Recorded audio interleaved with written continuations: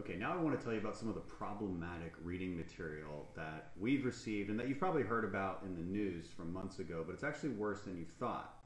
And this is all material that endorses critical race theory and privilege training. The Secretary of Defense, the Chairman of the Joint Chiefs, said the military does not promote or endorse CRT. They said, well, it's just for educational purposes if they're teaching about it, just for situational awareness. Now, I disagree with that assessment. And I would also question why these reading materials are on the Navy's official reading list. And these reading materials are far from mainstream. It's books like How to Be an Anti-Racist by Ibram X. Kendi, in which Kendi argues that America is corrupt to the core with racism, and that, quote, the only remedy to past discrimination is present discrimination.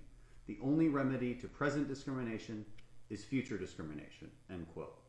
Examples like these have been shared from multiple service members and various units, which raises an obvious question. If the military doesn't endorse CRT, why is the military distributing brochures and advertisements touting these books as part of its educational focus?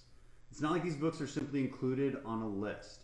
They're being advertised and promoted to service members.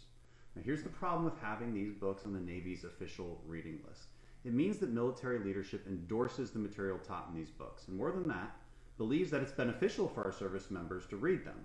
It would be a different story if these readings were offered in context or presented in the form of a debate of ideas, but that is not what's happening, and that's what our chairman got wrong. This reading material is being propagandized and manifested into actual training for our service members, which is what we've been exposing this whole time. Our service members don't need to be reading arguments that America and her institutions, including the military, are inherently racist and irredeemable. It's detrimental to the morale of the very men and women who put on the uniform to defend America with their lives. This is a serious problem. What's worse, military leaders are pushing back against me, saying, oh, I'm ruining the reputation of the military by exposing this. That's not true. What's ruining the reputation of the military is legitimizing CRT, legitimizing this notion that the military is inherently racist, that America is inherently racist and irredeemable. That's what's ruining the reputation. That's what needs to stop. That's why we're doing this.